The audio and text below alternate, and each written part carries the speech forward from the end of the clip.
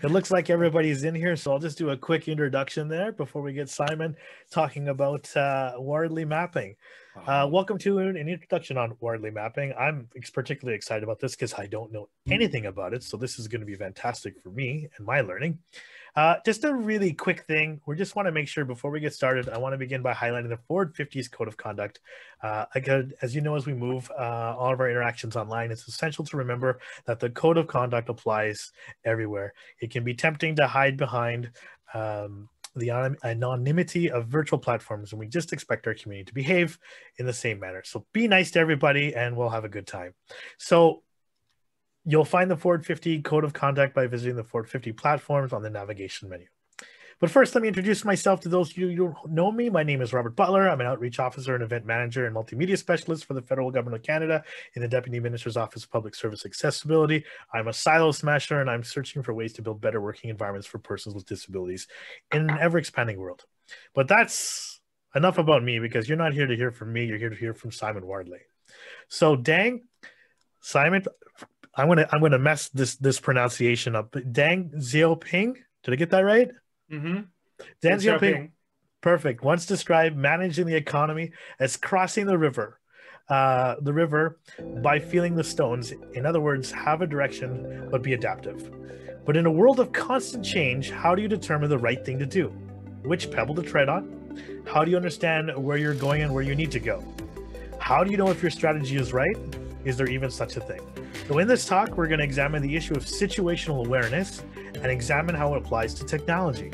Using examples from the government and the commercial world, we will explore how you can map a complex environment, identify opportunities to exploit, what techniques to use, and learn to play the game. So let's give a Ford 50 welcome to Simon Wardley. Simon. Hey, Rob. We seem to have some music playing. Yeah, I had to put that a little bit background. You need a little emotion here.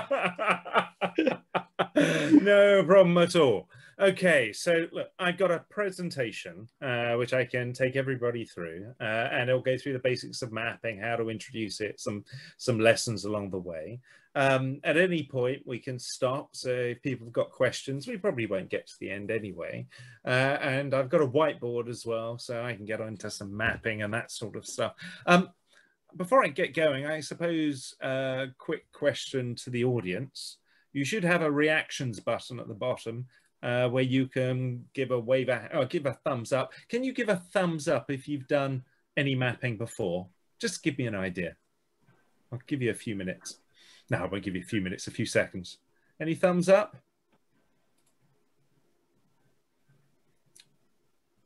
Rob, could you hear me? I can hear you. I see a bunch of thumbs up. I see about 1, 2, 3, 4, 5 thumbs up. Okay, so for the majority of the 126 people, this is all relatively new. Okay, not a problem at all. So let's get cracking. I'm going to share a screen. There we go. And it should say mapping on it.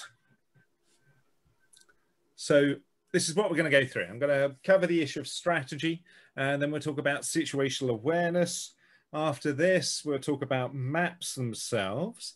Then we'll talk about being trapped by context, get on to patterns, after which we'll talk about doctrine and just do it, how to go about implementing mapping, and the issue of digital sovereignty if we get there, because that's always quite a fun topic, which mixes all sorts of things together, including maps and culture and competing against other nations.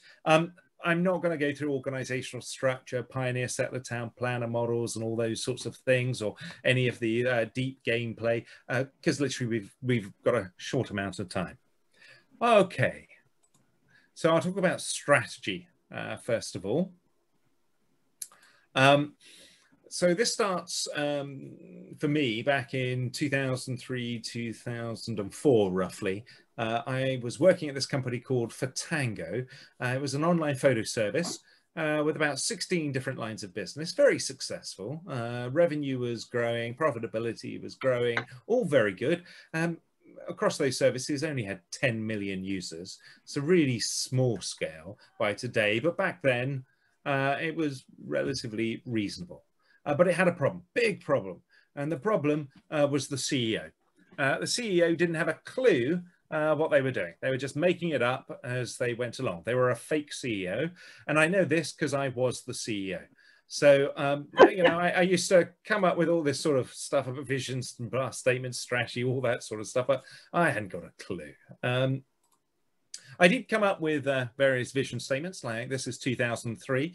Our strategy is customer focused. We will lead an innovative effort in the market through our use of agile techniques and open source. I'd heavily adopted extreme programming, written by Ken Beck, who I know. We'd adopted it earlier. I adopted it throughout the organization. We were heavy users and providers of open source. But the problem with this is literally I pinched it from another company and changed a few words. So I was a little bit worried that people would rumble that I didn't know what I was doing. So I started going around recording other CEOs talking about strategy. I would listen for what I call business level abstractions of a healthy strategy, or BLAs for short.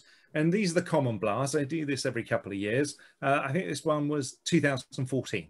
So common BLAs are digital business, big data, disruptive, innovative, collaborative, competitive advantage, ecosystem, open source. If you did it today, it'd probably be the same, plus AI, blockchain.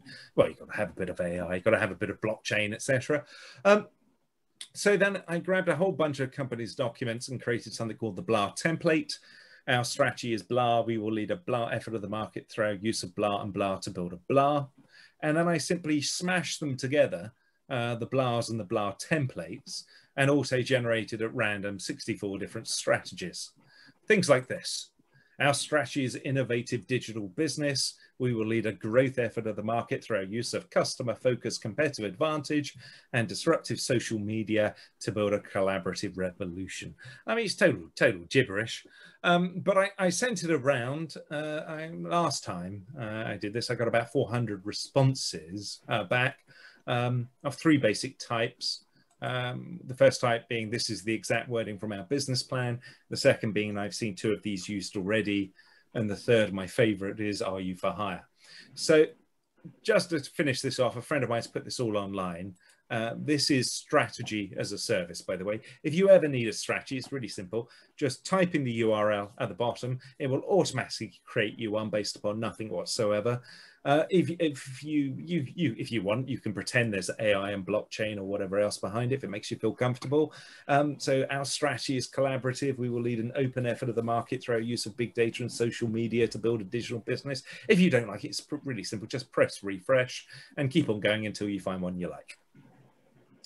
So I started to suspect long ago that I might not be the only person who was making it all up. So I started to read everything I could find on strategy and got absolutely nowhere. And then I was in a bookshop, and the bookseller, she was a very, very, very good bookseller. She said, "Have you read Sun Tzu, The Art of War?" And I said, "No." And so she persuaded me to buy 2 copies because they're all translations, and so they're all different. And I'm very grateful for that, because it was in the reading the second translation that I noticed something unusual. So basically, Sun Tzu talked about 5 factors that mattered in competition. 1, leadership. One, purpose, your moral imperative. 2, understand your landscape, the environment you're working in. 3, understand climatic patterns, so the landscape and how it's changing. 4, understand doctrine, so your principles of organization. And 5, leadership. So that's the bit where you work out where you're going to attack and how you're going to play the game. By the way, I'm at home, we're all at home. So if my young boy comes in and starts playing the trumpet, you know, that's the way it is. It's his home too as well. So you've got purpose, landscape, climatic patterns, doctrine, leadership. I was quite excited by this. And then I came across John Boyd. So John Boyd created something called the OODA loop. You start off with the first. Well, you have your game, the purpose, what you're trying to do. You start off with the first O, which is observe. That's what landscape and climatic patterns are about. Then you orientate yourself around the space. That's what principles, doctrine is about. Then you decide where you're going to act, and then you act. Oh, I'm getting a little bit of feedback on the line. Are you all on mute, by the way? I can see if you can put yourself on mute, please. There's a little bit of noise, that's all. Okay, super duper. Right, anyway, so OODA, you observe the environment, landscape, climatic patterns, orientate yourself around it, decide where you're going to act, and then act. And I was like, wow, this sort of starts to make sense. And in the heart of this, there are two whys. The why of purpose, your moral imperative, and the why of movement, as in, why do I make this move over that move? So let me explain those. The why of purpose, like in a game of chess, it might be to win the game. And the why of movement is, do I move this piece or that piece? Now, I'm going to ask Rob, Claudia, do we have the ability to mute everyone? I don't like to do that, but I'm getting a lot of keyboard tapping, that's all, or some sort of noise in the background. Yeah, let me see if I can get that fixed for you. I'm working on it right now. Okay, super duper. Thank you. So what you've got is two whys, the why of purpose, as in your moral imperative, and the why of movement. Do I make this move over that move? And this was my strategy cycle, and it sort of made sense to me. But at the very heart of this was this question of landscape. How do I observe and understand the landscape? Because it's a cycle, and the more I go around this, the better I get at the game, assuming I can observe the landscape. It's like playing a game of chess. You get better the more you play, assuming you can see the board. So this brought me onto the subject of situational awareness. Okay, hang on a second. So situational awareness is best explained. I use two examples. The first one is Vikings. Now, I don't actually have any pictures of real Vikings, so this is my frightening Viking. And Vikings used to navigate through the aid of stories. So from Herman, head due west towards Half, you will have sailed north of Hatland. So they used to learn epic stories. You spend years learning those, and that's how you used to navigate a boat. This is before we got sunspots, sunstone, and navigation charts. All right, now that epic story, and it's a huge story actually, roughly translates into this. And so I simply asked myself the question, what would I use to navigate? A visual map or a verbal story? And of course, the answer for me is, if I'm giving somebody directions down the street, I might give them a verbal story, but otherwise, anything complex, I'm going to use a visual map. And then I started looking more into this question of mapping, and I started looking into military history. And so I get to Themistocles, ancient politician, Greek general, had a problem. The Persians were invading. Now, there are about 140 to 170,000 Persians. We're not quite sure how many. But what Themistocles did was decide to block off the Straits of Artemisium. It's a narrow pass, a waterway where forcing the Persians along a coastal road into a very narrow pass known as Thermopylae, where a small number of troops, because the Greeks only had about 4,000 in their standing army, and the rest of the army being elsewhere, could defend against a larger force. Now, in that 4,000 troops, there are about 300 Spartans. And this is where we get the story of the 300 from. So I thought, great, well, how would I do this in business? And one of the things that I tend to use in business is something called a SWOT diagram. So I thought, well, let's see what happens if I use a SWOT.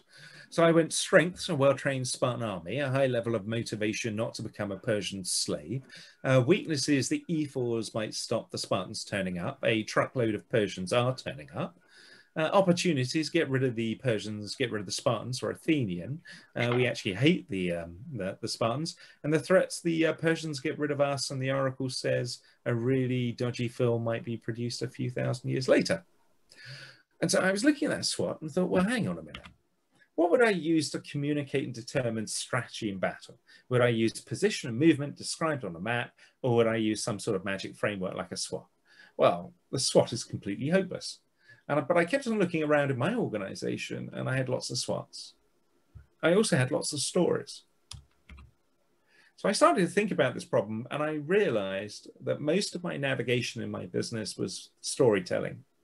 Most of my learning was secrets of success. So we'd listen to other people, top 10 secrets of success, blah, and we'd copy that. And most of my strategy was actually magic frameworks like SWOTs.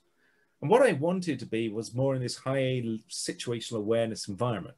Navigation would have to be visual, learning would have to be context specific, strategy would have to be position and movement. And I assume this is what you learned at business school, because I never went to business school, I just built companies. My stuff is now taught at several business schools. But anyway, I assume that's what you learned. And obviously, to go from one to another, I need some way of mapping the landscape. And I started to think to myself, well, hang on, if I don't do this, you know, the question, why did the general bombard the hill? You know, why does anybody do something? This is secrets of success. Well, it's never a case of general bombards a hill because 67% of other successful generals bombard hills. And there's always more sense to it than that. There's always position and movement on a map. But a lot of the stuff I was doing was simply copying others. So 67% of companies are doing AI, better get some AI, blockchain, better get some blockchain, whatever it happened to be. So I had to somehow break this. So this brought me into maps. So I had lots of maps, business process maps, systems maps, mind maps, today, customer journey maps, all sorts of maps. And I took one of them, one of my systems maps, and I looked at it and said, right, we've got a number of components on here, all connected by roads or whatever we want to call them. I'll go CRM, customer relationship management, and I'll move it across. And I thought to myself, how has the map changed? Do that again. It was over there and I moved it here. How has the map changed? And I realized it hasn't changed. But I thought if I took a geographic map and I took, I don't know, Australia and moved it next to England, does that change the map? Yeah, of course it does. But it doesn't here. Well, why not? Well, the reason why not, it's because it's not a map. It's a graph. Now, to understand the distinction, the three diagrams at the top are identical. They're all graphs. There are three places in the UK, Nottingham, London, Dover, connected by two roads. Anyway, the three diagrams at the top are identical. The three maps at the bottom are totally different. And they're different because they've got a compass. And more importantly, in a map, space has meaning. So if you move a component in a map, it changes the context and the meaning of the map because, you know, you're observing a landscape. And what I came to realize is in business, unfortunately, when it came to maps, we keep using that word, and I'm afraid it doesn't mean what we think it means. Almost everything we call a map in business is not a map, it's a graph. In order to be a map, you've got to have the basic characteristics of a map. The first thing you need in order to give space meaning is an anchor. So in geographical, that's like magnetic north. Then you need position of pieces relative to the anchor. So this is north, south, east, or west of that. So Nottingham is north of London, and it's also west. But you also need consistency of movement. So for example, if I go southwest from London, I get to Dover. Well, actually you don't, because it's really more southeast, but that's, you know, all maps are imperfect. We make better maps. But the key thing here is that north is north and south is south and east is east. So there's consistency of movement. So it's the same with geographic maps, anchor, position and movement. It's got to be the same with a map of a competitive landscape. So I thought, right, well, how do I do this? So I started off by thinking about what was my anchor going to be. And I started off with a tea shop. I thought I'd start something simple. I thought we could have multiple anchors. We could have multiple users, consumers of tea. So we've got the public, hopefully will drink tea. We've got the business selling tea. We may have government regulating tea. Okay. So the first thing I'm going to do, if I'm going to map out a space, I've got to have an anchor, which means I'm going to need to know my users. The next thing, I'm going to have to think about what they need. Now, in the case of a tea shop, I can narrow this down to a cup of tea. So public wants to drink cups of tea, hopefully, and business wants to sell cups of tea. Right, we've got that nice link there. Now, a cup of tea on its own. Oh, and somebody's asked me, does Simon read the chat? And the answer is yes, I do. But I have to read and speak at the same time. I'm not so good at multitasking, but I will get there. Anyway, so you've got a cup of tea. A cup of tea itself needs other things. It needs tea, it needs cup, it needs hot water, it needs kettle, it needs power. Now what I can do is create a chain of needs. And this gives me a concept or an idea of position based upon a concept known as visibility. So to the public, the cup of tea is something very visible to them. The power that heats the kettle to make the hot water to make the cup of tea is actually far less visible to them. So what you're doing is you're doing what's known as a partial ordered list based upon visibility. And I put this axis on the left-hand side and says value chain, visible at the top, invisible at the bottom. Okay, so now I've got anchor and position, but I'm still missing movement, and that's critical. Well, it turns out that pretty much all forms of capital evolve, and there's a common pattern by which they evolve. And you start with the genesis of the novel anew, custom-built examples, products and rental services, commodity and utility services. So what I can do is simply put the pieces where they should be, and now I've got anchor, position, and movement. And this also teaches me another lesson, which is, you know, I need to understand what is being considered. It's not enough just to know the chain, that this is linked to this, is linked to this. We really need to understand the context. So how we're treating things. The kettle is custom built, or power is a commodity, or whatever it happens to be. Now, because of this, I've now got a common language I can talk with others about. So somebody can come along to me and say, you're missing a need like staff. And somebody else can say, oh, staff, they should be more commodity with robots. Or somebody can come along and add financial figures, because these are stocks of capital and flows of capital. So from this, we can build P&Ls. We could also challenge assumptions. So somebody might come along to me and say, why are you using custom built kettles? Surely we should be using standard kettles. I can do that now because I understand the context, not just the details. And somebody might say to me, well, brand exclusivity. Okay, marketing, there's a special reason why we need custom built kettles. So it doesn't matter whether it's finance or, you know, operations or development, or whether it's marketing. Because it's a common language, we can all talk about the space. And before anybody says why anybody would build a custom kettle, if you've ever worked in IT, we love building custom kettles. And so, you know, I always would argue, you know, if the user needs a slice of toast, what should you do? Well, you know, if you're going to do it lots of times, buy a cheap toaster. There's a wonderful project, recommend looking into, called the Toaster Project. It's Thomas Thwaite, Royal College of Arts. He spent 9 months trying to build a toaster from scratch, raw components, and that's what it looked like. Cost about $1,000. Burst into flames first time it was used. The reason why we can have really amazing toasters for $40 odd is because all the components are highly industrialized. But we'll come to that in a minute. Okay, so let's go back to Fatango then. So I took my systems graph and I went, okay, well, the first thing, I need to focus on the user and their needs. And, you know, I could put the business in here, I could put government and others, so I'm just going to have the customer. And mainly what they were after was online photo storage, printer, online image manipulation. Okay. Next thing, I needed to think about the components. Well, I needed a website, CRM, runtime, compute, data center power. So I've got my chain. And then I need to understand what's being considered, because, you know, there's a world of difference between a custom built runtime and a commodity runtime, or a custom built compute and a commodity compute. So I need to put things where they are. And that was the first map that I produced in 2005. Now, if you look at my maps, you'll notice I rarely ever put the value chain there, because that's only there as scaffolding for people when they're beginning to map. It just gives you a pointer. It's not actually real at all. And the reason why it's not real is fairly simple. From a customer point of view, they're interested in the website, which requires a runtime, requires compute, requires power. Power is quite removed. It's far away. It's not very visible for them, unless you create them a new need, like environmental concern. And that way, then suddenly power is much more visible to them. So visibility is actually within the chain itself. And that's why there's not really an axis on the left-hand side. It should actually look like that. Okay, so that's the basics of a map. The question now should be something along the lines of, so what? Who cares? I've just learned how to do a basic map. What was the point of that?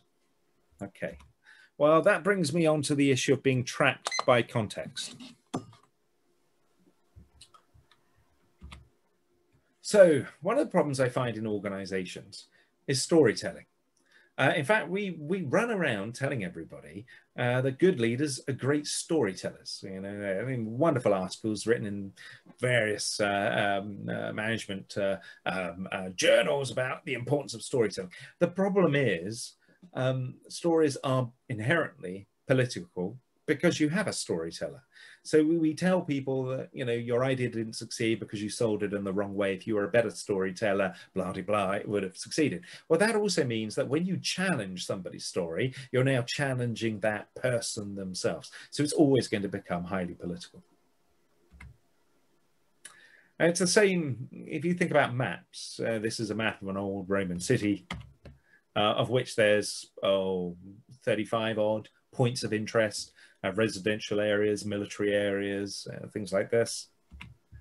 If you were going to describe this in a story and every single path from A to B, not doing complicated paths like A, B, and C, but just simply A to B, is 870 paths. It would take you about 20,000 words in 25-word chunks to describe that.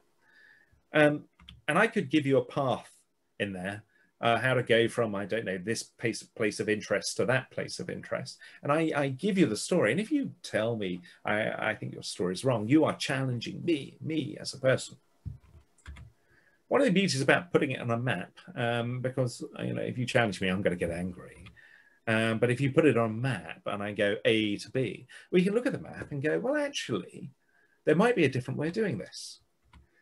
We might go that path. Now, what we're carefully doing is not saying the person is wrong. We're saying our view of the map is wrong. There's a different way of doing this. So let me give you an example of this in practice. This is a big insurance company. This is their process flow. They had a problem with their compute. They needed compute, order server goes into goods in, modify mount racket. They had a bottleneck in the modifications of servers. So they wanted to get rid of the bottleneck, improve their process flow. They'd spent 6 months roughly working on this. And they came up with this robotics plan in buying, you know, tens of millions in terms of robotics to do these, fix these problems, improve the workflow, and then wonderful ROI calculations, all that sort of stuff. It was going to make its return in sub 1 year. I mean, they're quite large. And the problem is, if I'd gone in there and said, you know, why do you need robots? Again, I'm challenging their story. They're 6 months. They're not fools. They've got all these wonderful business cases, blah, blah, blah. So instead, I said, well, do you mind if we sort of map it? And they were like, whoa, that sounds complicated. Oh, take 10 or 15 minutes. It took about 15, maybe 20 minutes. Anyway, so that's the map they did. And they went, user needs compute. Okay, they put compute in product. I might disagree with this. It's common language I can now challenge, but compute, order server goods in, rack, mount, modify. And I simply looked at the map and asked the question, why have you got rack and custom built? And they went, oh, we have custom built racks. Ah, what are the modifications you're doing to servers? Well, the servers we buy don't fit our racks. So we have to take the cases off, drill new holes, add new plates in order to get them to fit our racks. Ah, and that's why you need robotics. Yes. And at which point somebody in the group just went, why aren't we using standard racks? Yeah, why aren't you? Because then you wouldn't have to modify the service. Now, this is probably the most common problem I see. People attempting to optimize process flow when they need to optimize first evolutionary flow. Stop custom building what's a commodity. I mean, forget tens of millions. I see billions wasted on this. And this is incredibly common. And this isn't because people are daft, by the way. They're not. They're just trapped by context. They're trapped by the stories. There was a time that custom-built racks made sense, but not now. And once you do that, you realize actually racks should be standard. Now we can have a more sensible conversation about compute. Really, is a product more utility? And if it's a utility, shouldn't that be the process flow we're optimizing? Should we be investing tens of millions in robots? No. So I'll give you another example because it's also useful for basically cross communication or communication across groups, I should say. Right. So this is to do with weighing scales. Now, this is more of a government example. And they were having a digital transformation program. So if I went in there, went, you know, why are you doing digital transformation? It would be anger, anger, anger, blah, challenge story. Can't do that. So I got them to map it.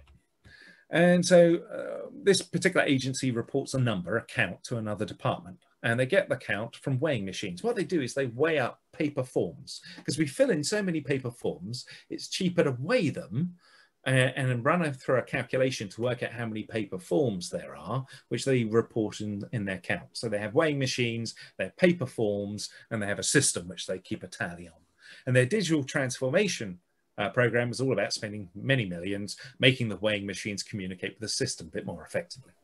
So it's like, cool, okay, fine, I understand that. Where are your paper forms coming from? Goods in. Okay. You go down to goods in. Where are you getting your paper forms from? Oh, we get them from distribution sites all over the country. Right. So you go along, talk to a distribution site. Where are you getting your paper forms from? Oh, we print them out. There's about 40 of you around the country. Yeah.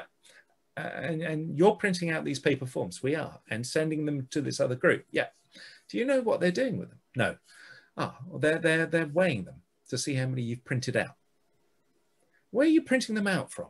Well, our users fill our website. It's in our CRM system. So we print the forms out from our CRM system and then send them off. It doesn't make sense. No, it doesn't. It made sense at some point in the past, you know, when there wasn't electronic records. But again, it's trapped by context. All of this could be replaced by select count star from table. Okay. Pretty simple, pretty straightforward. So does it make sense to go and invest a huge amount of money in building more fancy weighing machines connected? No, of course it doesn't. Right. So once you do that, then you start to learn patterns. So the first patterns you observe are climatic patterns. There's three basic types of patterns. There's climatic patterns, doctrine, and leadership gameplay patterns. So climatic patterns are rules that influence the game. They change the environment. Not much you can do about them, but they're useful to know for anticipation. A doctrine are universally useful principles. So they're principles you could apply, but you probably should because they're universally useful.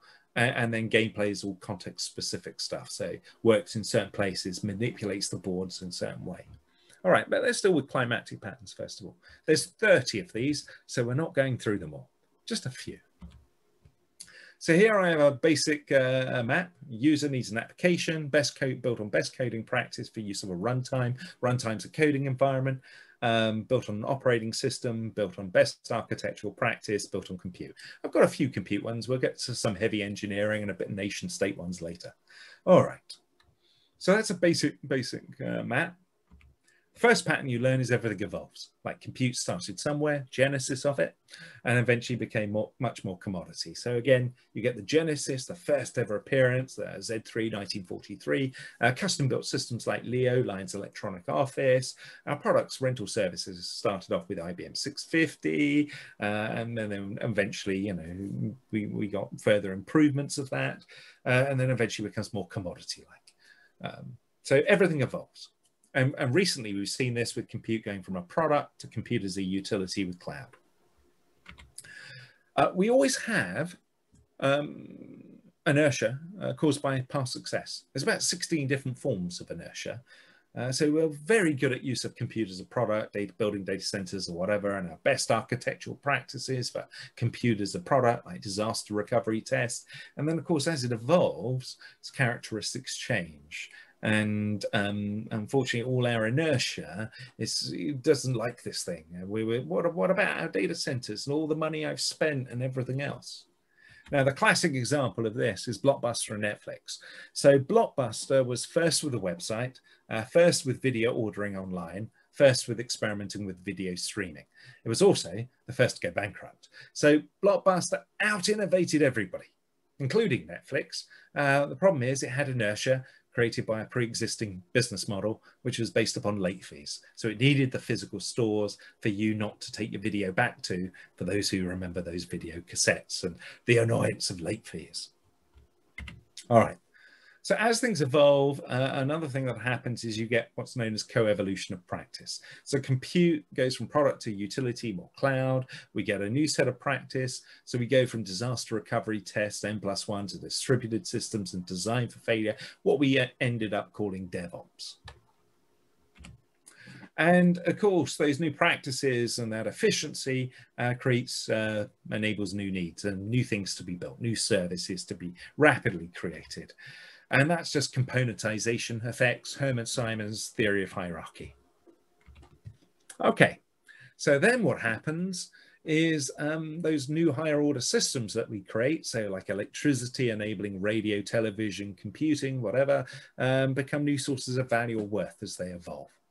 So what you've got is efficiency, speed, and new sources of value, all created by the industrialization, the shift of something from product to utility. And this leads to what we call the Red Queen effect, Professor Van Valen. If you're competing against others and somebody evolves and gets that benefit of speed, efficiency, new value, it creates pressure on you to adapt. As more evolve, the pressure on you mounts. But it's okay if you work in an industry where nobody evolves, then you're okay. But unfortunately, that also means that some new entrant can come in and chew up your industry. So from my point of view, this was really useful for investment. So when mapping out the environment, I could see, look, this is where I need to focus my money. It's going to be cloud. This is back in 2006, 2007, cloud, emerging practice, new needs. Or I may want to differentiate on the core service, but more importantly, it'll also tell me what not to invest in. I certainly didn't want to invest anymore in data centers and compute as a product or anything along those lines. Now, I used this when I was at Ubuntu. So I used to run strategy for Ubuntu, 2008 to 2010. 2008, we were about 3% of the operating system market against Windows and Red Hat.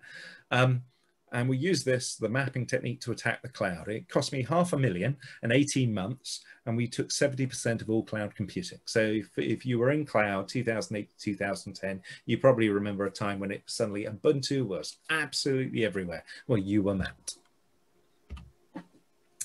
Now, of course, the evolution continues. So the emerging practice evolves.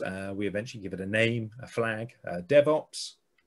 And the process is ongoing. So today, the runtime has shifted to more of a utility with AWS Lambda. That was, oh gosh, that was 2014. So, God, that was 6 years ago. God, there we are. And you're seeing a new emerging practice, all to do with things like capital flow, new industries being created. It's no different to how it was in the past. Okay. So that's where you should be investing today. You know, if you're thinking about doing stuff, serverless, those new emerging practices, all the rest of the stuff is now the new legacy or heading that way. Now, normally at this point, somebody goes, DevOps as the new legacy. Well, look, strategy is iterative. So by that, I mean what works in 2010. So DevOps, infrastructure as a service, absolutely spot on 2010. But 2020, if you were starting that today, assume you're as fast as Netflix, and they took 7 years to get off their data centers. So give you almost as fast as Netflix. It'll be 2030 before you got rid of your data centers and you put your DevOps program, by which time everything's all shifted to serverless and everything else. So all you're doing is building the new legacy. Of course, you go to a conference and say DevOps is the new legacy. People go, burn him, heretic. There we are. All right. But we're also seeing this in so many different areas. It's the same thing. If we take events, for example, user wants to go to an event, used to be based upon a physical space. There's always been pressure to create virtual events. The first one I did was in 2006. And we've known if space goes much more virtual, we'll get a new set of practices appearing. And we've always had inertia to this idea, mainly because of social interaction. So we said, oh, we can't do, oh, it's not the same being online, et cetera, et cetera. You can't corridor conversation or whatever it happens to be. Of course, what has happened is COVID is basically the isolation economy, not social isolation, but physical. And that's created a forcing function for change. So it's a bit like New York City, turn of the 20th century, early 1900s. they used to write reports about the city was almost buried in manure, mountains of manure on the side of the roads because of the horses. And that created the forcing function for change and adoption of the motor car. Same way, physical isolation is causing the forcing function. It's not like companies are doing new stuff. It's more they're catching up with or being forced to evolve, something they probably should have done quite some time ago. Now, if you're a business, so we've had new user here, business, you might be thinking, oh gosh, I used to be really happy with my physical events and all the rest of it. That's how I like to make money. Maybe it's related also to power structures and things like that. I like physical events because I have physical presence or whatever it happens to be. A lot of management are suffering from loss of power within the more virtual world. So you might be hoping it all goes back. Yeah. Reality is people are already developing new ways of creating social interaction in the virtual space. There's new emerging practice. There's new needs. So it's never going back. I mean, bits of it might do, but we generally tend to evolve and move on. Okay. So now I'm going to get on to something called doctrine. So doctrine, again, it's another one of the patterns. So climatic, about the landscape, how it's changing, rules of the game. Doctrine, well, these are all universally applicable principles, regardless of context. And what do I mean by that? These are principles which you could use or not use, but they turn out to be universally useful, so it's a good idea to use them. And for the example of this, I'm going to focus on one. I'm going to use HS2, high-speed rail. So this is James Finley, CIO HS2, was the CIO. This is his problem. He wanted to build HS2, high-speed rail, big, massive engineering project in a virtual world. This is the systems diagram for it. It's not a map, it's a systems diagram. And his problem was, well, which bit should I outsource? Should I build in-house? What should I do with agile techniques? Now, those three questions applied to that diagram gives you about 387 million possible permutations. So he's like, oh, what should I do? So normally what would happen is we'd just outsource the whole lot. And we'd outsource the whole lot. And we wouldn't do it all in one. We'd break it into what we call lot structures, sensible lots, like lot for engineering, that's engineering type things stuck together. Lot for user experience, that's user experience stuff stuck together. Back office, finance, well, I don't even know what those are things, but they sound back officey. We'll stick that in a lot and some infrastructure. And that's how we'd normally go and do it. And we had all sorts of problems. So James decided he would sit down. This was 2012, and Sunday afternoon, quickly drew a map. He's an old friend of mine. And so that's the paper map. He sent it to me. I quickly modified it, put it into this format. And I said, well, James, this is a really easy problem now, because I've done this many, many times before. And I said, what you've got to understand is things on the left in this uncharted space, as we like to call it, evolve and eventually become industrialized. Money, computing, penicillin, doesn't matter. Now, as they evolve, their characteristics change. Chaotic, uncertain, unpredictable, changing, different, becoming ordered, known, measured, stable, standard, dull. Because of that, there's no such thing as one-size-fits-all methods. So agile extreme programming is in-house development very strong on the left-hand side because it reduces the cost of change and changes the norm. On the right-hand side, Six Sigma and outsourcing is best because it reduces deviation, and that's what you want with something which is highly industrialized. Now, in the middle, you're all really about lean. You're all about learning and reducing waste. So all three methods are appropriate. You just got to know when to use them. Now we've got a map. It's quite simple. Oh, by the way, don't say that at a conference. If you go to an Agile conference or Six Sigma conference or a Lean and you say their method doesn't work everywhere, this is the response you get. Anyway, so now it was really simple. Took the map. We just went outsource the stuff on the right, off-the-shelf products in the middle, Agile in-house on the left. Bang, use appropriate methods. This ended up being in front of the Public Accounts Committee, being delivered way ahead of schedule, way under budget, and all the rest of it. I think it's the first part of HS2 which managed to do that. But it was simple because we used appropriate methods. What would have happened if we'd done it the old way? Outsourced the whole lot in that lot structure.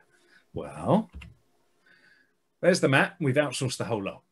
Okay, let's take one of those lots, apply it to the map. There you are, lot 1 engineering. Okay, now what I've got is I'm mixing custom built stuff with commodity stuff. That's a problem because we're going to try and specify what we want.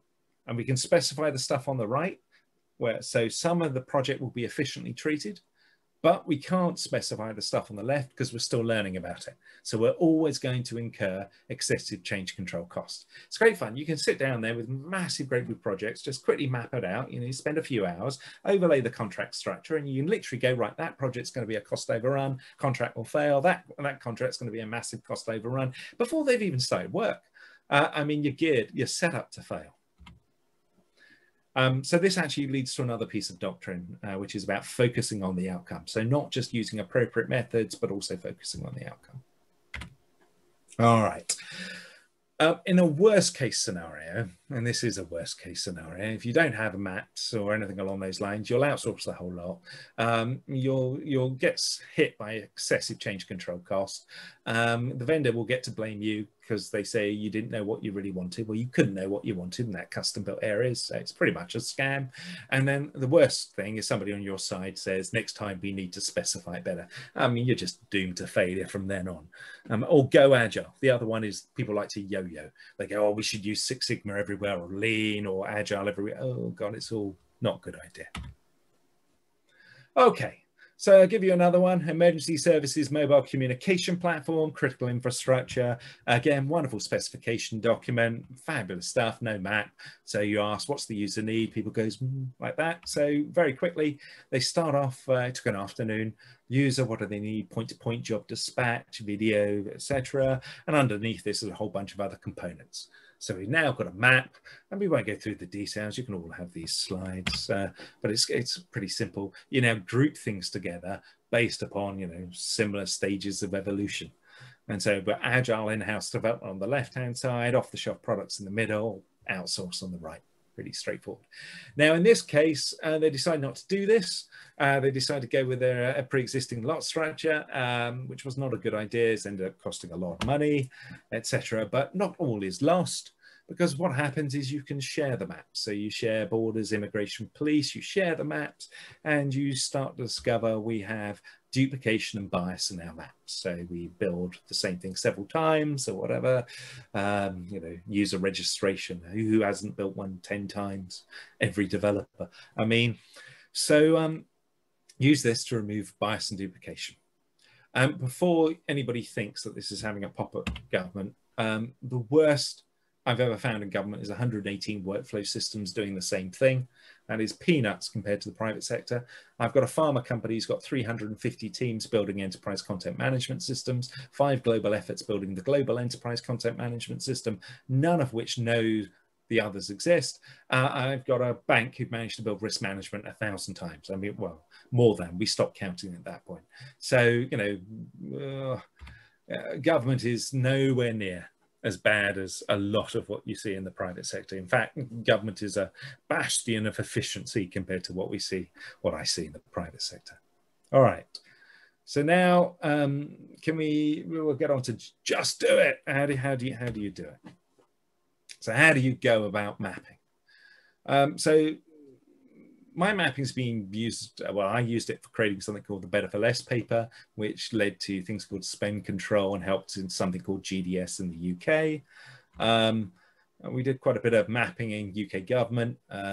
This is one particular project, Liam Maxwell, 425 million, saved by simply mapping it out.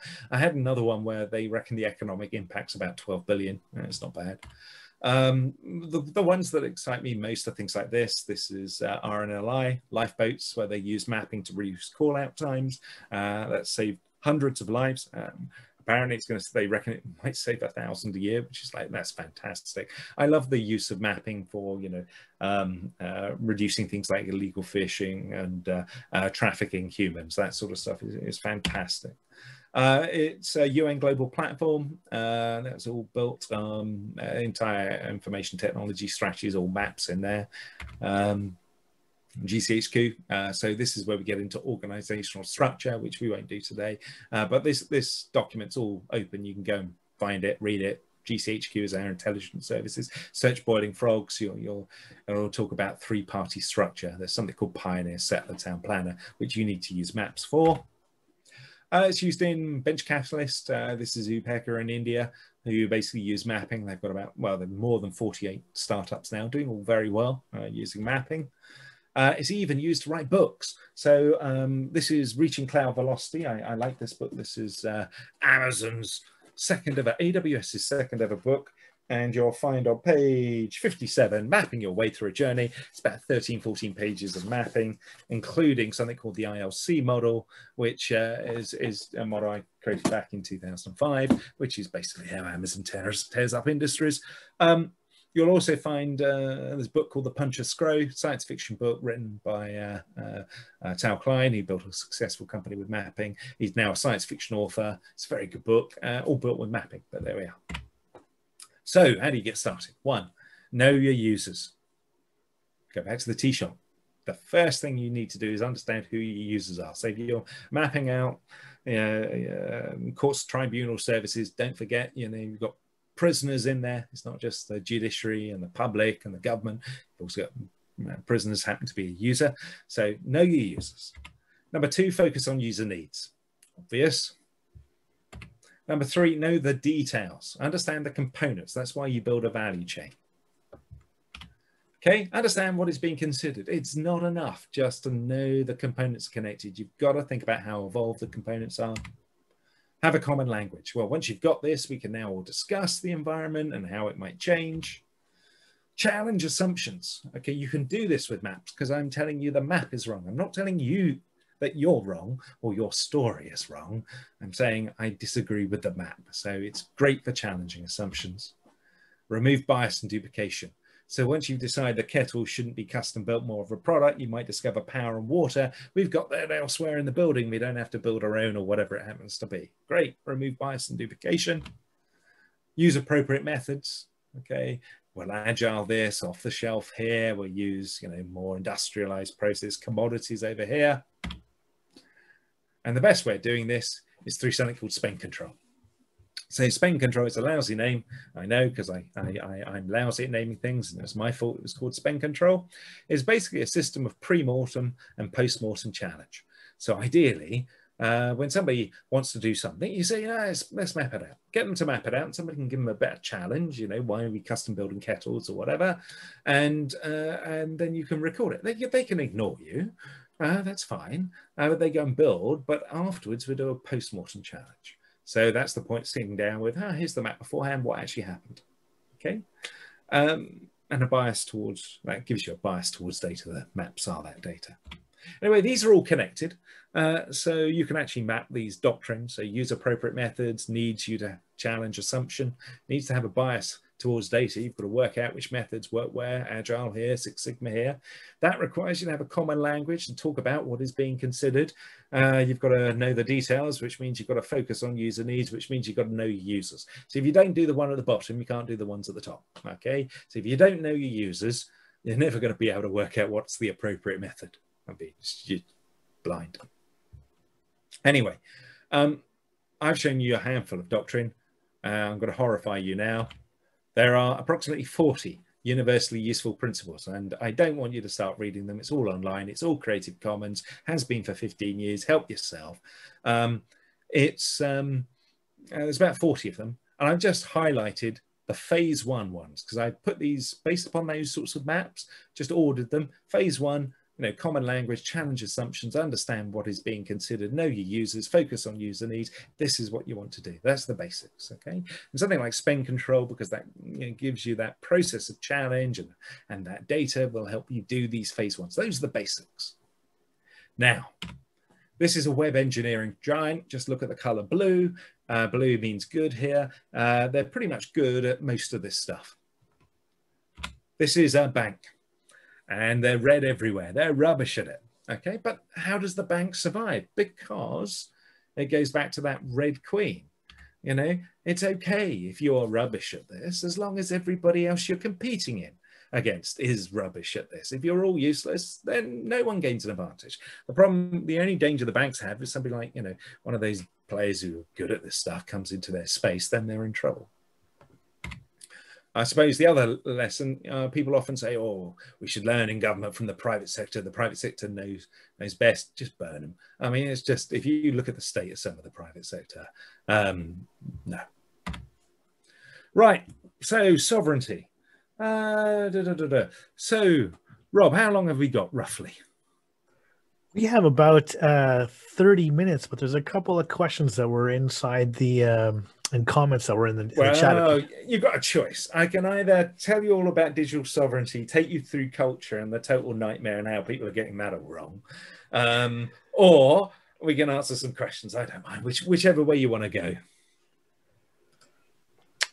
Sovereign and culture. Tell us about sovereignty. Oh, okay. This is all right. I'll warn you, if I go down the sovereignty, you better answer in the chat. It gets a little bit complex. If your heads are already fried, finish it. All right. Okay. Oh, I've been ordered, sir. Okay. Go ahead. Go ahead. We'll get there. All right. So, So normally, when we talk about physical sovereignty, we talk about, our landscape, usually in respect of some sort of map. This is a place where our collectives, our behaviors, our values exist. Here are our borders. Really easy to understand. Well, okay. So I'm going to go back to, I've got to link this all to these maps. So I'm going to start with HS2. So building HS2 in a virtual world. There was the map using multiple different methods. That was 2012. Now, what you've got here is the principle. A doctrine is just a collection of principles, and one of them was use appropriate methods, which is what we've got here. But what you might not have noticed is we also have two beliefs. One is a belief in people over process, which is very much the agile world.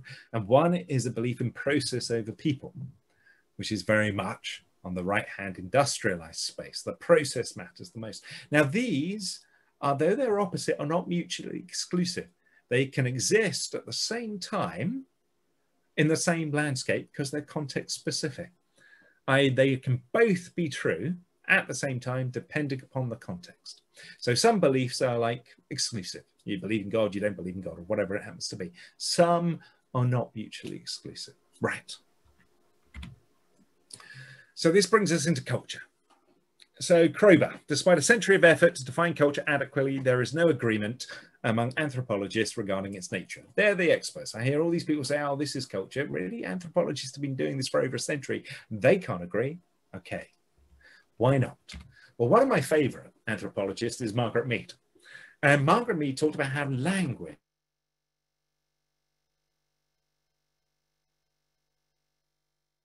Oh, we seem to have lost Simon for a second. I think he'll be back in just a moment. We were talking about this at the very beginning, that he has as a little tiny bit of an internet connection requirement. So while he comes back, oh, here we go, Simon. You're muted. I know, I'm back. My apologies for that. Okay. You just gave me a heart attack. I would never be able to talk about anything here. No, don't worry. So I'm just going to share my screen. Can you tell me where I got up to before obviously all my internet connection died on me? Actually, it was the power again. That's really annoying. We just had another power cut, but it's okay. I've got batteries. So Rob, where did I get up to? Hello, Rob. Sorry, I'm here. I'm having a little problem. I just dropped something on the floor. Oh, no. Did I get up to Kroeber, by the way?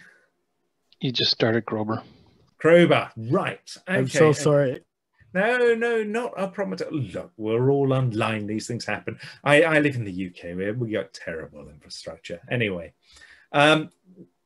so what I will do is I'll start here. So we have two beliefs. People over process and process over people. And this leads us into that conversation about culture. Okay. Now, the problem is despite a century of effort to define culture adequately, there is no agreement amongst anthropologists regarding its nature. This is the work of Kroeber. So no one can adequately define culture. I know people come in and say this is what culture is. There is no agreement. And part of the problem is this, what Margaret Mead is one of my favorite anthropologists, talked about language is a discipline of cultural behavior. Okay. So what does that mean? Well, What it means is if language is part of culture, you're not going to be able to use language to describe culture. And that's a problem known as Gödel's incompleteness theorem. So if you want to describe culture, you're going to have to go outside of language. Okay, that's quite an interesting concept. Now, Rob, are you still there, by the way? Or somebody, if somebody can just jump in. Oh, I'm good, definitely here. Good, right. So do you remember with doctrine, I went use appropriate methods, bias towards data, challenge assumptions, and drew a map of the interconnections of doctrine. Well, if you look at the axes at the bottom, Genesis, custom-built product, commodity, does that really make sense for doctrine, principles? Well, I'm cheating a little bit. And the reason why I'm cheating is this. When I originally did the work back in 2005, looking at how capital evolved, I really should have called it stage 1, 2, 3, and 4. But what I did was I used 9,223 text documents, not that that number is burnt in my mind forevermore, and did a whole bunch of text analysis and came up with a bunch of characteristics and a bunch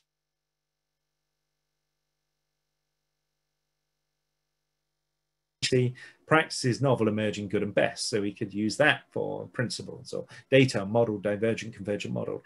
They're all labels for stage 1, 2, 3, and 4. Why does this matter? Well, I can mix and match.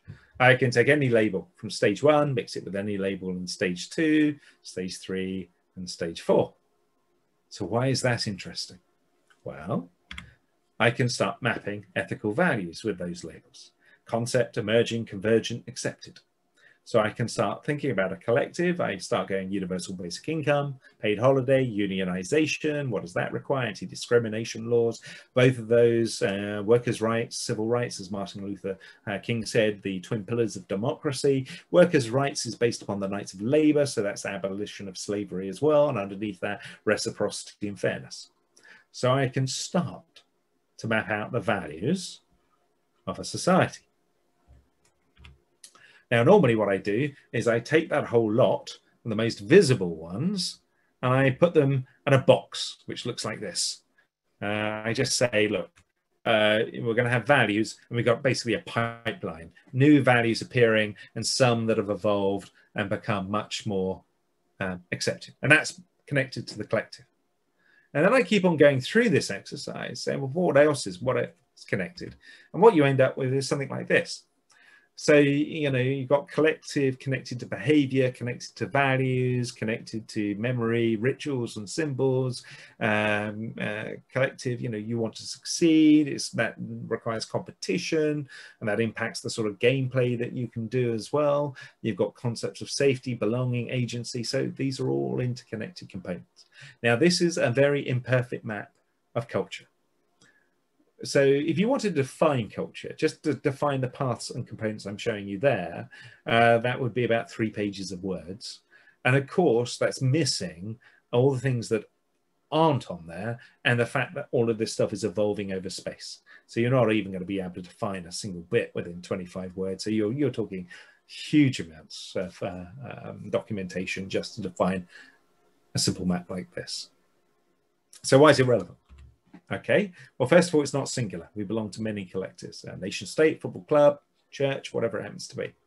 Secondly, you can't just copy the values of one culture and expect your culture to be the same. So you can't go, what are Spotify's values? Let's adopt those. We'll be like Spotify because there's so many other components involved.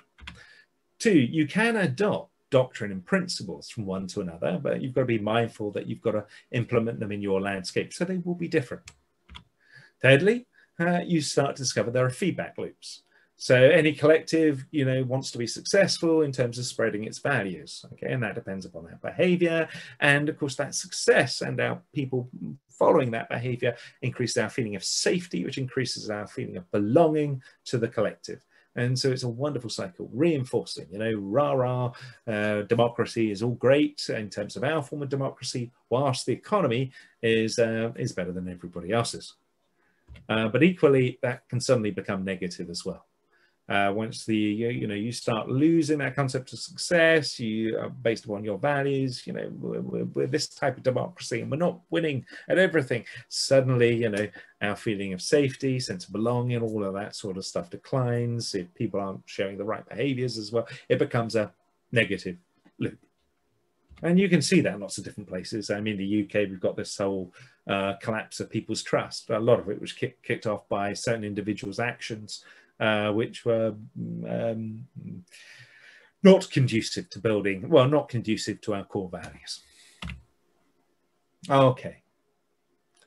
So we come back to the subject of sovereignty again, because we've got collective behavior, values, and landscape represented. But how do we make this tangible? I mean, this sounds very complex. Why does it matter in the digital world? How do we link this all together? Well, to do that, I'm going to show you a car. So this is something we did in the DVLA, oh gosh, 6 years ago, something like that. We looked at the automotive industry and rolled it forward. Basically many of the components, including self-driving cars, will increasingly become commodity-like. And that's of interest from a nation state competition point of view, because actually if you overlay China's play, whoops, went back a slide, you look at their 2025 plans, China's very good at doing basically strategic investment designed to industrialize components and then moving up the value chain on the right-hand side, very similar to Amazon. Amazon just industrializes and moves up the stack. It's a very powerful play. Anyway, from the point of view of an automotive industry, I mean, a lot of the stuff will become less important. So we suspected a lot would look at how to recreate status in this world. So how do you recreate status in a world where many of the things are becoming commodity-like? Well, we suspected somebody would come up with a digital subscription model, probably linked to things like route management and design of the vehicle. And sure enough, about 4 or 5 years later, BMW started talking digital subscription models. Now, what do we mean by that? We mean you won't own your self-driving car, but when you get in it, you might be gold, platinum, silver member, whatever, or bronze member. If you're a gold member, wonderful experience. If you're a bronze member, it's going to be wall-to-wall advertising. Okay, doesn't sound too bad. This is where the problem occurs. Now, a bunch of bronze members going along the road, gold member comes along. Of course, if we've self-driving cars, all the cars will move out of the way, so gold members can get to their destination quick. People might think that's a really good idea, except for when we have a flood, that also means all the poor people don't get out, all the wealthy people do, and next day we've got pitchforks. So it's not generally a good idea to bed social inequality into transportation systems, or if you're going to, at least have a plan for what to do when something goes wrong. So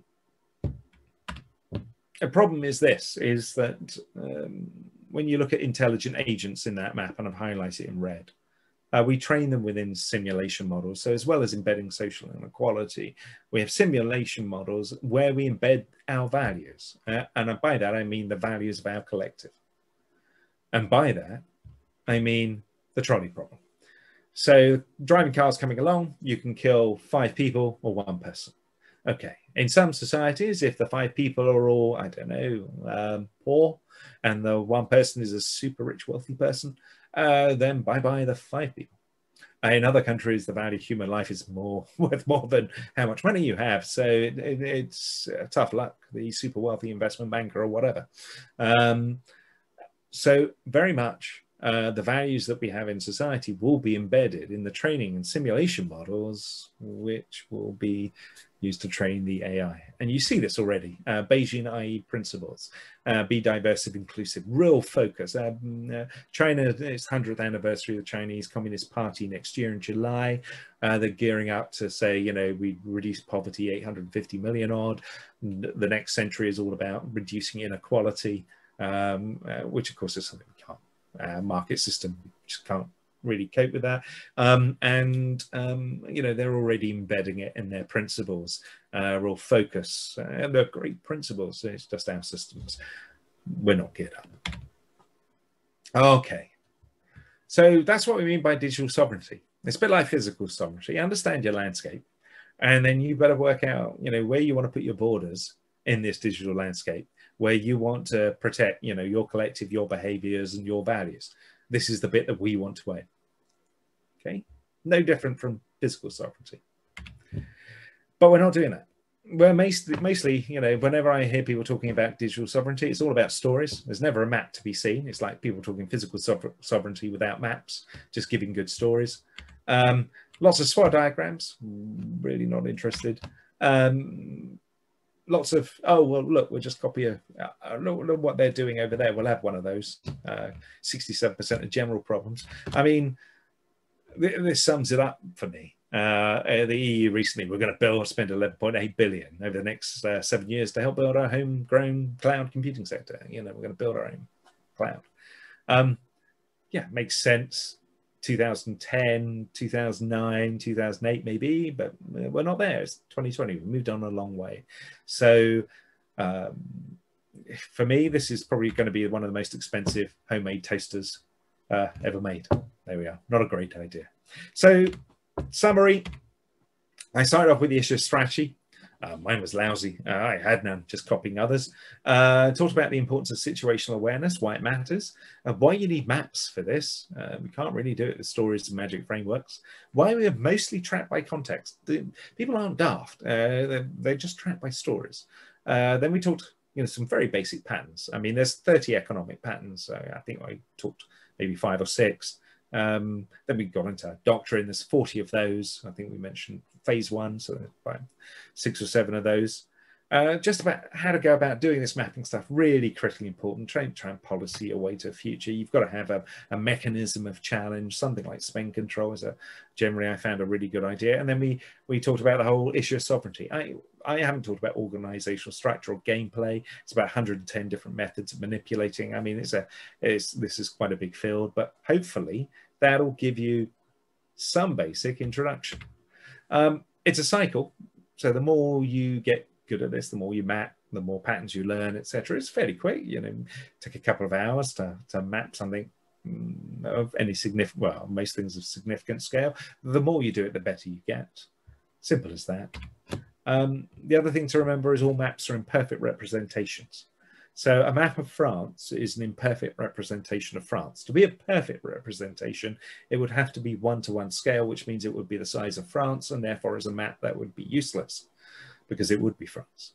So maps are all imperfect representations and they're all models, which means they're also wrong. So if you can cope with the fact that they are imperfect and they're wrong, it turns out the maps are actually quite useful. So that's one of the big mistakes people make. Don't try and create the perfect map, you can't. I suppose lastly, tips, because people sometimes ask me for tips on this sort of stuff. So from my 15 years of mapping and all the stuff that I've done, here are my tips. Ignore strategy, culture, structure, vision, sovereignty. Don't do any of those sorts of stuff. Just ignore it. Focus on awareness and doctrine. If you get yourself aware of the space that you're operating in and you start to understand basic principles of operating in that space, then the stuff that you're ignoring will come more naturally to you. But if you're starting off and you've got to go, oh, we better have a strategy, we better get the right culture, structure, and all, just ignore it. Leave it. Focus on the stuff, on awareness and doctrine to begin with. Now, all of this stuff, by the way, is Creative Commons. Made it Creative Commons a long time ago. Medium.com, Wardley Maps. There's about 600 pages of book there. It's quite heavy reading. I promise at some point I will finish it. List.wardleymaps.com. Entire community. You'll find training videos, people doing all sorts of things, map camps, local map groups. It's all free. Help yourself. It's all Creative Commons. At that point, I will finally go quiet. I could listen to you all day long. I was really enjoying this, but we do have a couple of questions there that were put in, and I think Jillian had mentioned. Can you recommend the best way forward from this session on books, training, and courses? So generally, it takes about 7 years for people to get good at mapping. Okay, and that 7 years is broken into the following. 6 years, 11 months and 10 days going, I need to do some mapping, and 20 days of actually doing it. So the hardest thing of mapping is to start, because everybody wants to try and create the perfect map and everything else. You don't have to. You start with thinking, well, you've got to start from the point of view, do I know who my users are? Let's write those down. Do I know what their needs are? That's a big jump. Okay, we'll put those down. Do I know what components and capabilities I need to have to make those needs happen? Great. Can I make that into a chain? Can. Now I simply need to go, right, I'll put that evolution access at the bottom, Genesis custom product commodity, and just put things on the map. and then I'll show it to somebody else. And I will allow them to challenge me, tell me where I'm wrong, tell me what needs I'm missing, and that sort of thing. And that's it. The first and most critical thing is just simply to start. Everybody wants to run and play games and, you know, manipulate things and blah. Don't. Start with the most basic. Thank you very much. Pleasure. Is Tim still there? Tim Alardis? I think you had a question from earlier. You were talking about the outside of the map or in the column it seems to be in. Do you want to bring that up, Tim? I don't know if he's still there. Okay, we don't have Tim there, but Annette Hester had a statement. She made a statement, or I wonder if it was a statement or question. It's like, can you all imagine moving this so fast in government? What are your thoughts on that? So I look at something like when I did the Better for Less paper with Liam and others, and we had Francis Maud in the Cabinet Office and Mike Bracken and so forth who created GDS, and Tom Loosemore, and some really amazing people. UK government was considered by many to be somewhat of not the greatest place for IT. And that transformed very, very quickly by creating centers of gravity, attracting the right people. So you can move government. I mean, civil servants can move quickly. It's surprising. You're seeing it with COVID. So a lot of it, unfortunately, I think we spend far too much time with big, expensive management consultants, normally turning organizations. They've got all the capabilities. They've got the people. They just need to be able to understand the context, the environment that they're operating in. So I think government can move quickly. I don't buy this sort of idea that government can't. And I think the example is actually COVID spells that out. Government is capable of moving quickly. Sorry, just have to unmute myself there. Sorry about that. That's all right. Cool. Thomas K actually also mentioned how to copy quality cloud maps into each nation's landscape and keep it from updating and sharing it. Thomas, maybe you want to jump on for a second and expand on that. Are you here, Thomas? I've made people run away. Apologies. No, I think I've lost Thomas as well. It's all good. But Tim actually sent me a little note here. Tim was so he was asking about the user outside of the map or in the column it seems to be in. And he says it seems to be outside the columns and in the dots and lines inside the columns. So I think he's referring to something that you previously showed earlier. Okay, well, my apologies. My connection just suddenly cut out for a second, or maybe it was yours. I don't know. I am back. Can you hear me okay? Can definitely hear you. Oh, I've lost you again. Oh, we've lost Simon. Oh, no, there you are. I'm here. Simon's back. I apologize. Can you give me the question again quickly? So Simon was saying, is the user outside the map or in the column it seems to be in? So he kind of says it seems to be outside the columns and the dots and the lines inside the columns. Okay, so to begin with, people often put the users all over the place, but as you get used to this, you realize those users are just a component in further value chains, and therefore you should treat them in the same way. So there's something called the cheat sheet, which has the list of characteristics for each of those different stages. And so what you do is you just say, right, these users, are they widespread, well defined, well understood?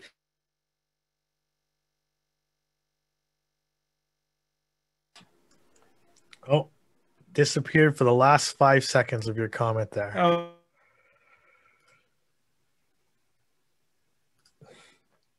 I'm going to see if I can try something. It might fix the problem. Hang on. Well, you're there right now, so I think we're good. Okay. Yeah, you can continue. Okay, so the no, I think we're losing you. Oh. Well, the good thing is that for the bulk of your presentation, we were able to have you, which is fantastic. And I'm sure that everyone's excited about that. You are back, so go for it right now if you want to. Super quickly. All right. So you have time. You have time. You have 7 minutes. Okay, fine. So there is something called the cheat sheet, which you use to help you work out which stage things are in. Do the same with users. Use the same cheat sheet. So if they're widespread, well-defined, well understood, put them in the more commodity. If they're a rare, poorly understood group, put them more in the custom built. So apply that to users as well. Amazing. Am I still here? You're definitely still there. Is there anyone else that has a question for Simon before we end our session? I think David popped on. Before the marsh ends me. Go ahead, David. Hey, good day. Hello, sir. You remember Conway's Law? Mel Conway, he's a good friend. So I'll try to paraphrase it in a naive way. Organizations build software and systems that mimic the internal structure that they've already built internally for their own processes. So I'm wondering if you can comment about making Conway's Law, doing something smarter or sharper or better that'll help organizations evolve too. Mel Conway, he's on Twitter. We talk a lot about maps and culture and things like that. So he's much smarter than me. So I want to throw the question to him.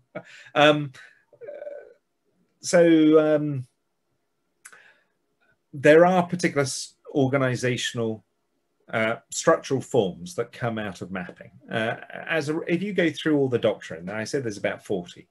By the time you get to the end of it, what you tend to find is you're more of a cell-based structure, which has multiple attitudes, something which we call pioneer, settler, town planner, and uses systems designed to replicate constant evolution.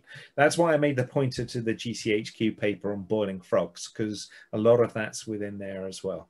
So I actually take the view that your organizational structure that you need will emerge out of the principles that you operate. The problem is most organizations are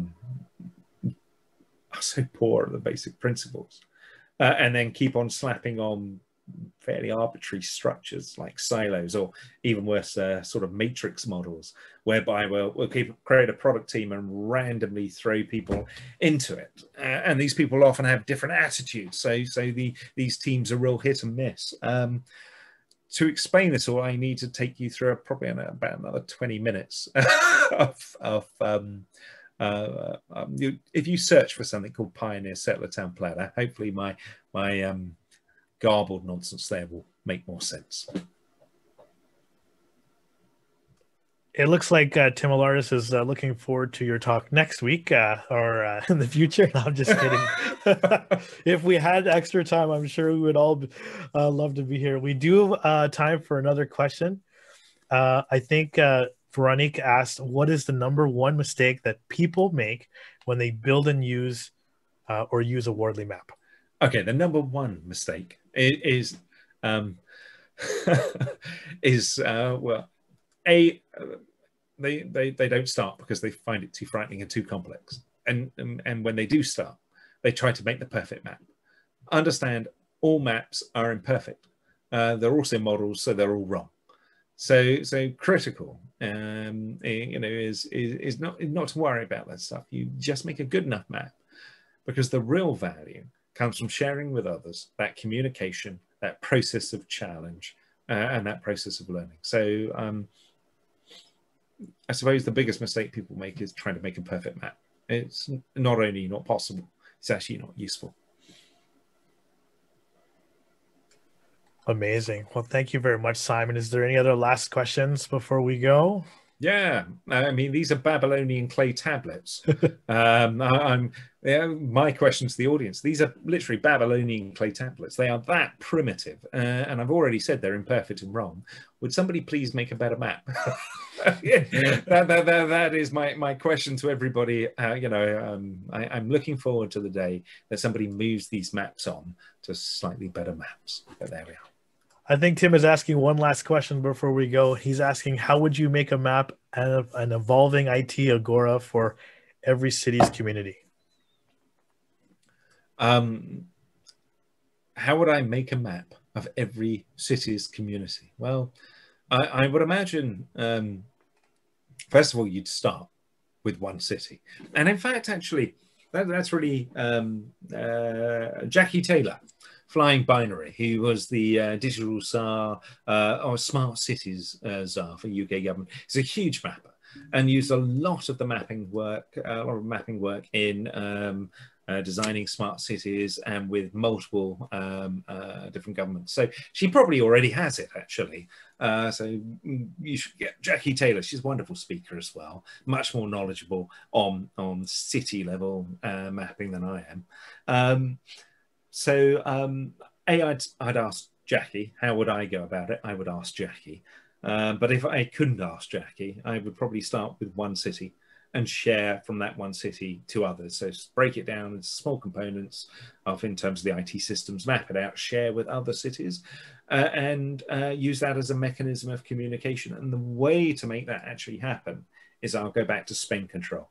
If somebody in government simply says, look, if you're going to spend huge amounts of money on something, you can at least spend an hour mapping it and have somebody else challenge you on what you're doing. And you use that as an iterative process to build up an understanding of your entire landscape. So there you are. I'd ask, number one, ask Jackie Taylor, Flying Binary, do you have any maps of cities, because of all the smart city work she's done? And she is fabulous. And if that didn't work, definitely introduce spend control. Well, thank you very much, Simon. Lots to digest here today. And of course, if you'd like to continue this conversation, I invite you to join Ford50 on Twitter or by following Simon at SWARDLEY on Twitter and by using the hashtag Ford50 or even connect on the match making platform. But just before I say thank you, don't go away. The topic rooms are open from 4:30 to 5:30 p.m. Eastern Standard Time. Small plug, I'm heading over the One Team Gov virtual team, bringing social innovation to community connection room. Topic with Fujitsu, AI considerations of the public sector. There's a tech and talk with Jamie Joyce, with Yin Yin Lu, and becoming a C4C fellowship partner. So, Simon, on behalf of Ford50, and of course, all of you are in the room today, thank you for joining us today for this introduction on Wardley mapping. Folks, that concludes our session for today. Have a good evening, afternoon, or good morning. Hope to see you in the topic rooms. Simon, cheers. Pleasure.